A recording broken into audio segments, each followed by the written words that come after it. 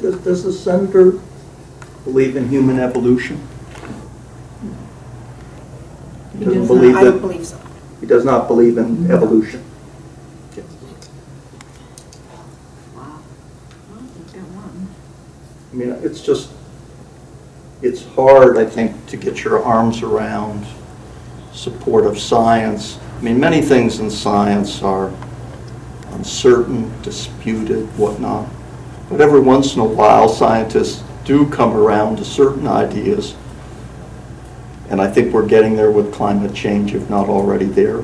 But human evolution is one of those things where you get science is pretty solidly behind it. Okay? So now when somebody disputes that, that's difficult. I mean, it's hard to see the senator ever coming around on climate change if he can't get over the hurdle of human evolution. Because you can look at science and say these are the scientific discoveries, ideas, they've been vetted over the generations. There's some things that are well established and some things that aren't. And so when there's something as well established as human evolution and he has difficulty with that, that's hard, and I think. You know, I have not heard him say, or, you know, give a statement or even talk to us about human evolution, to tell you the truth.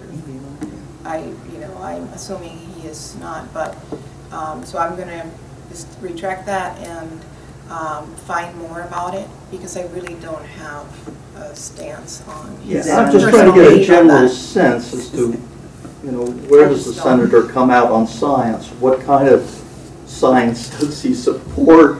And what is the threshold of scientific evidence that is necessary for him to come around on a scientific subject, whether it's climate change, human evolution, or any of the scientific challenges we face? What's the threshold? Could I just remove the word human from that and just say evolution? I don't think it has to be human evolution.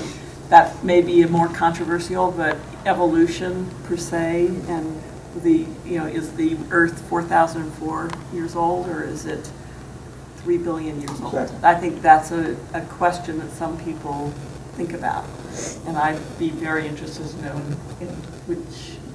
what his views are.